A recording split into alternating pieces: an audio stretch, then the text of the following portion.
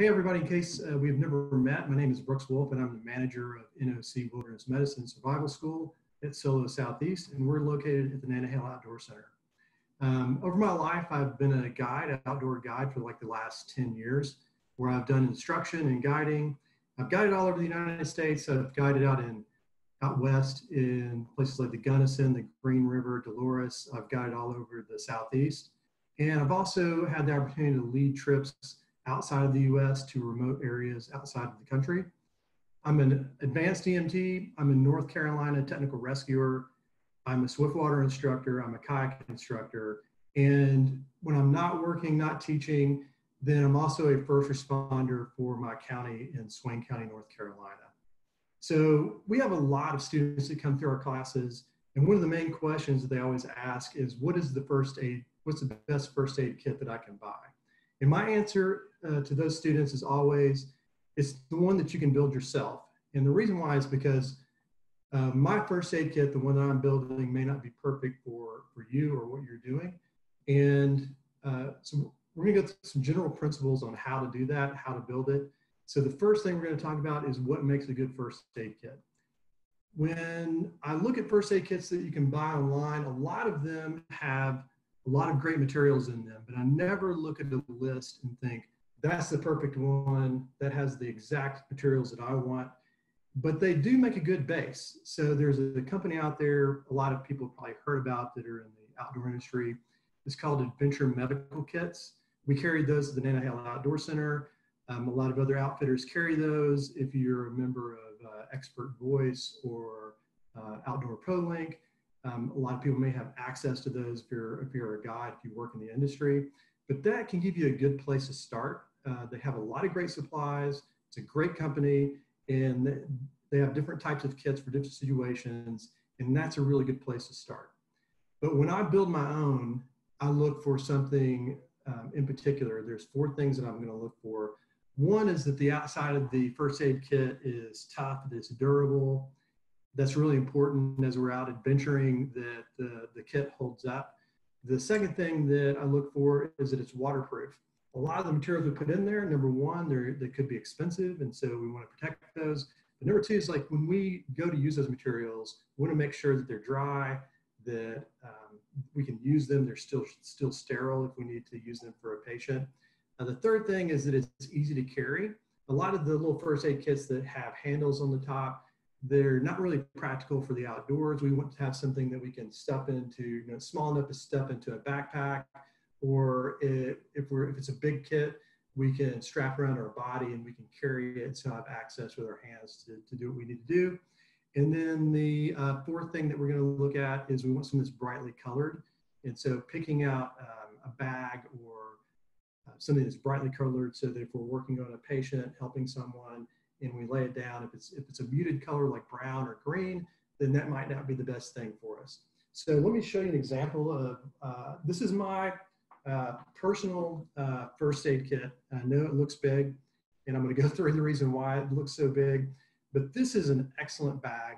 This is from a company called Watershed, and this particular bag, I really love this bag, is because if we look at it, this is called the Go For It, and this one has a strap on it. And what's really nice about this strap is, again, it's easy to carry. If I am walking through the woods, and I use this bag as a first responder for my county. This is my personal bag, but I use it for that. It's very easy. I can carry it through the woods. Really easy to use. And some nice features about this bag: extremely durable. The military uses these bags. A lot of professional photographers out there who have thousands of dollars of camera equipment trust this bag for their gear. And a lot of outdoor professionals also love these bags. Now, this is quite a big bag. This is something that I would carry if I was doing maybe an expedition or something outside of the country. I might be able to stuff this in the back of like a creek boat or something like that, but this is probably a little bit too big for me if I'm trying to backpack. I love ultralight backpacking, so this is going to be not ultralight. This is way too big.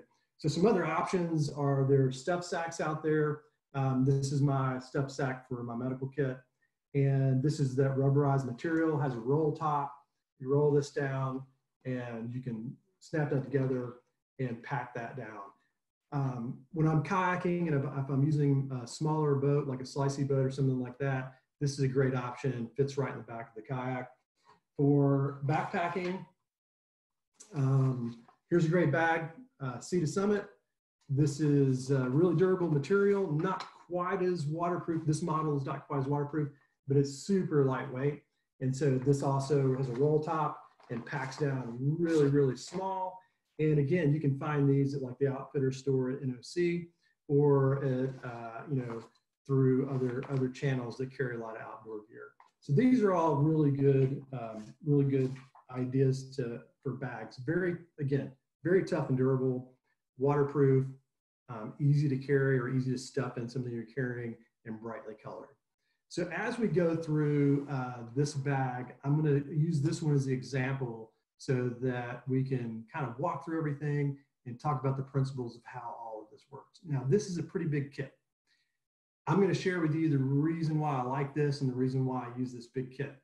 So, like I said, I carry this in my car. I use this at home. I use this when I respond to calls in the county as a first responder. And I do take this if I'm going like to, going out of the country, going on a big type expedition, or this is small enough, this will stuff in the back of a creek boat. But the nice thing about this is if I organize this well and take my time of putting this together properly, it's pretty easy to transfer stuff out of this into a smaller kit pretty quickly. And that does a couple of things. One is, I work in the outdoor industry. Don't make a ton of money. I get the good fortune of living a life that I love to live, but I don't like to buy 2, 3, 4 things, the same thing. So some of these things in this medical kit are quite expensive, and I can just pull them out really quickly and put them in another bag and build another bag, and it takes seconds. It doesn't take very long at all. So let's start to walk through this bag, and I'll explain to you how I've got this organized. So a lot of this organization I've taken from the way they handle it in EMS in the front country. If you see a paramedic or an EMT, they roll up on scene, they open their bag up, and then they have a lot of smaller containers inside that bag, and they're color coded. And so they might have bleeding control kit in one area. They might have all the supplies they need to maybe start an IV in another bag. We're going to take that same principle and think about how we could build this so that it's easily to access the materials that we need quickly, and that we could easily pull things out of here and build another smaller first aid kit if we need to. So right off the bat, I'm just going to show you what's kind of in here. I use freezer bags. So, and then I take duct tape and build a little tab at the top. And so if you could look inside this bag, you would see that there's all these little bags that are stood upright with these tabs on the top. And so what this does, it allows me to take a look in the bag and easily find what I need, pull that out in case of emergency. It also does another thing, allows me to pull the things out I need to build this smaller kit for when I want to do some ultralight backpacking. The other thing that I do with organizing this bag, and I try to keep some stuff on top, and the things that I keep on top are things I need quick access to, so things that I need in an emergency.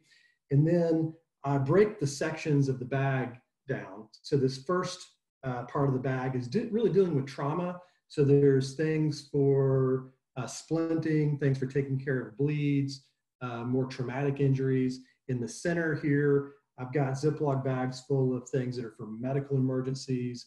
And then over here in this part of the bag are things that I use for like diagnostics. So maybe like a glucometer to check someone's blood sugar. And so the things that I personally keep on top that I think that I need really quickly in case of emergency, let's just take a look at those. This first one here is pretty easy. If you look at this label here, it's PPE.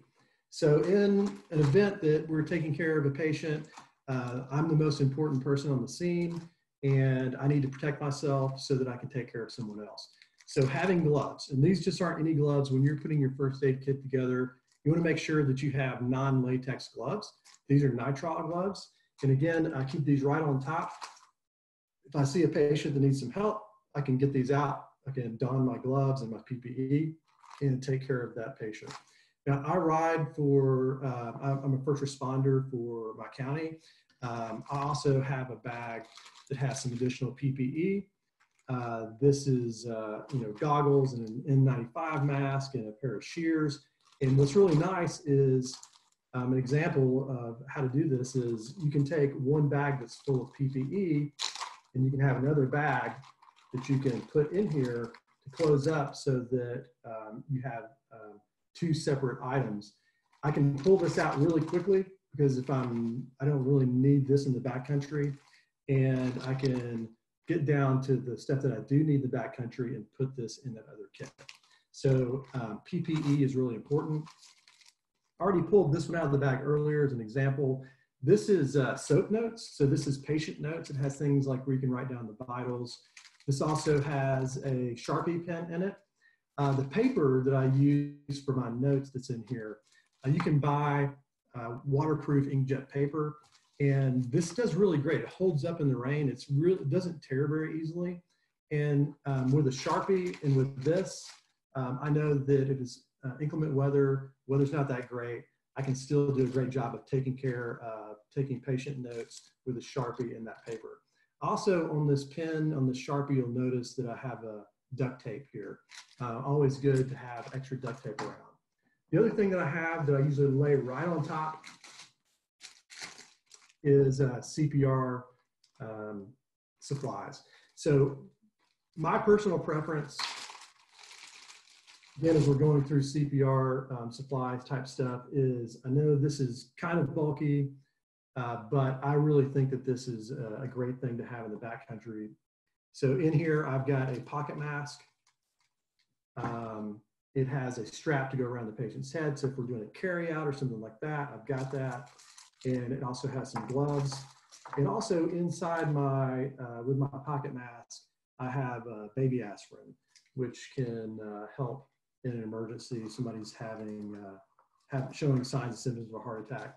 So I've got all of this stuff right on top. It's really easily accessible. I can get to it quickly. If you have somebody else, maybe you're running a trip, you're guiding for someone, and somebody has some type of life-saving medication, maybe it's like an EpiPen or it's an emergency asthma inhaler, all that stuff, we need to know where it is. We need to have quick access to it. All that can kind of sit on top of everything else in your first aid kit. Same applies here. If I'm taking stuff out of this kit to build a smaller kit, then the stuff that I don't think that I'm going to really need that much, I put at the bottom, and those first aid supplies or the PPE or that life-saving medication all goes on the top of that first aid kit. So those are some ideas about how to organize. Now let's kind of dig in and look at some of the things inside the kit. And again, I'm going to start over on this side. Some things that I keep loose in the very end is hand sanitizer. I also have some mild soap in here that's to clean up, to clean wounds, those types of things. And then I keep a space blanket, emergency blanket, to help keep patients warm. You can use a trash bag. I know that's a common thing. A lot of people will carry like an outdoor leaf, thick mill trash bag for that. Then starting off, like I said, that this is all trauma. And so the first thing I have in here is for splinting. So for splinting, this is kind of my big splint kit that I carry. I might probably remove some of this stuff, but I have some triangle bandages. Those usually come in every single first aid kit. And that's what you see, you see people with their arm kind of in a sling and a swath. That's what those are. I've got some extra bits of string, some P-cord.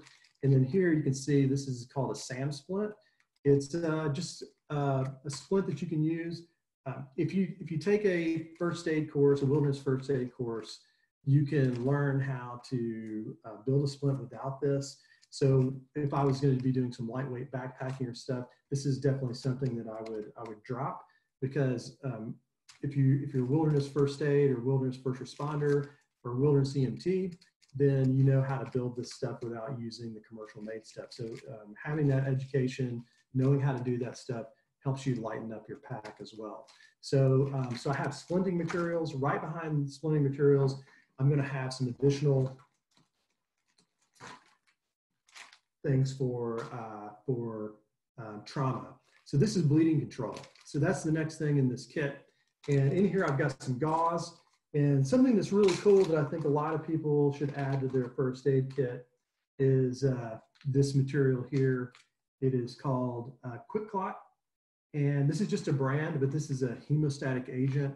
So if somebody has a bad bleed, you can put this on the wound and pack the wound with it. And this will stop a bleed, a major bleed. And so this is a great thing to have in a first aid kit. And this will stop major bleeds. So I highly recommend that. This is Quick Clot is a brand. Again, NOC Outfitter store, or you can get this from a lot of different retailers.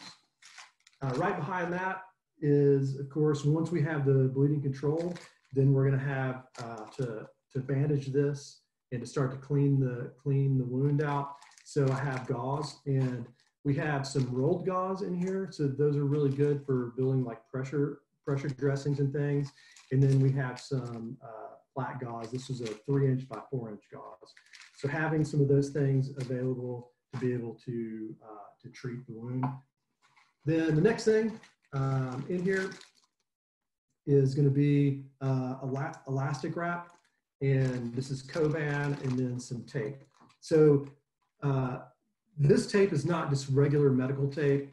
I generally try to put athletic tape, sports tape. It holds a lot better than just regular medical tape. And so get the cloth. You do want to make sure it's not really a good idea to, a lot of people think, oh, well, I can just put, I've got duct tape with me, so I don't need to carry tape. I can just put tape on. You really need to use something that's meant to go on the skin. Some people have allergic reactions to the adhesives that are in duct tape. So having, again, if your tape is not cloth, it's made out of some other type of material, just making sure that it's non-latex and that the adhesives are okay to put on skin. So that sports tape, there's a brand out there that's called Leuko tape. L-E-U-K-O, Leuko tape. It's a great tape. A lot of climbers use it, but it's an awesome tape to have. The next thing that's in the kit is, I call this STI, soft tissue injury. But basically, it's things to be able to clean the wound and to make sure that we do the best we can to keep getting infected. And in here, there are things like a syringe to irrigate. And then this is a great product that I think most people should carry, is a tincture of iodine. So this is great. What you want to do is you can make a really weak solution of this. You can get this at any pharmacy. Sometimes you have to go to the pharmacy counter in order to get it. They don't, I think it's made in the production of some drugs, so you may not be able to find it right on the shelf. But if you can't find it right on the shelf, you can just go to the pharmacist and ask for it. And this tincture of iodine, what we want is about a 2% solution, so really, really weak. So 10 parts water to 2 parts of the iodine solution. And it's about 2 teaspoons in a liter of water. So if you're carrying an Nalgene and it's potable water, drinkable water, you can put a little bit of this in there, and it'll make like almost like a weak tea solution looking thing that you can use for flushing out wounds. You can use it for cleaning. You can use it as a topical to put on top of things. So that pretty much takes care of all of the things that I have in there for trauma. And if you take a class, you know how to use all this stuff, you can take care of almost any type of trauma. Like I said, this is my same kit that I use for first responder in the front country, and I can take care of almost everything with this. Then I get into the next part, which is medical emergencies. So I have some things like electrolyte drink, which is really great for dehydration. I have some glucose tabs for, glucose gel for diabetic emergencies. That's a really good thing to carry. And then I have over-the-counter medication.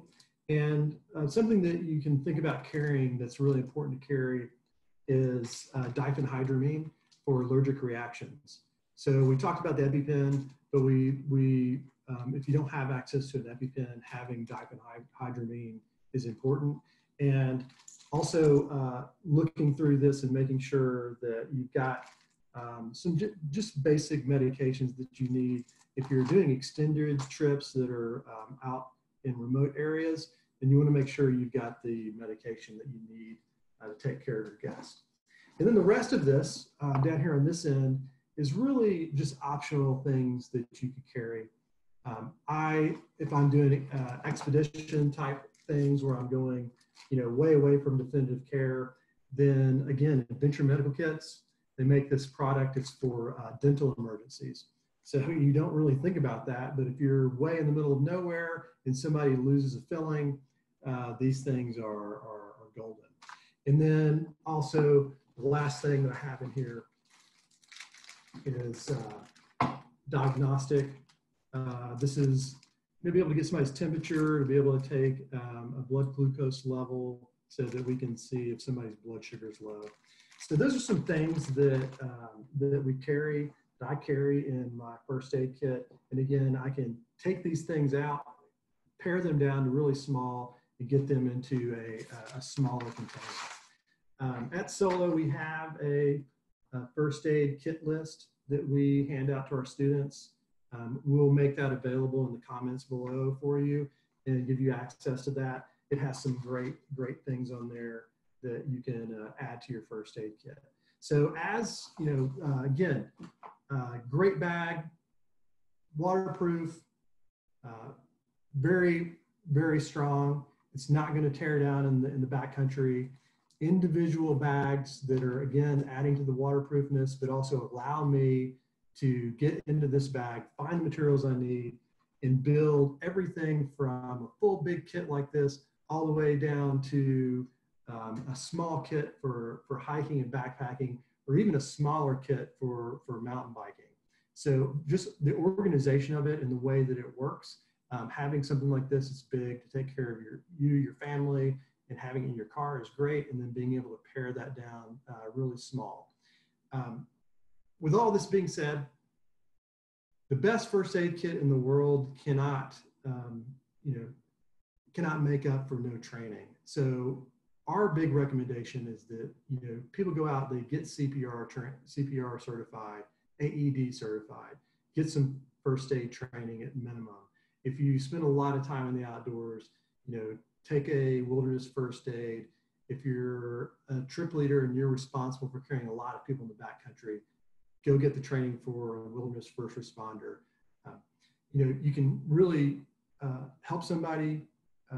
You can have the best first aid kit in the world. It's not going to do any good without that training. The second thing that I would say is planning. I used to teach survival school, still teach survival school at the Nantahala Outdoor Center. And a lot of that is about planning and about avoiding risk in the first place. So having some backcountry skills, some backcountry knowledge, learning how to deal with groups out in the backcountry and to keep them safe, that will help you avoid any type of problems in the backcountry. We do, one of our clients that we have is a large university that has an outdoor rec program. As soon as we started teaching classes for them, they saw their accident rate decline a lot. And it was just because of having that awareness, knowing what could possibly happen and having some planning, have some skills, that they started having less accidents to begin with. So if you're interested in classes, we teach them at the NOC through Solo Southeast. We'd love to have you in a class. Again, in the comments, we'll link down to some additional resources for you for those classes. We would love to see you. Also know that we're always available as a resource. Call our offices. Any of our instructors are happy to speak with you if you have specific questions about first aid kits or trip planning or anything like that. Just know that we're always here for you. Thanks, and I hope you enjoyed this, and be safe.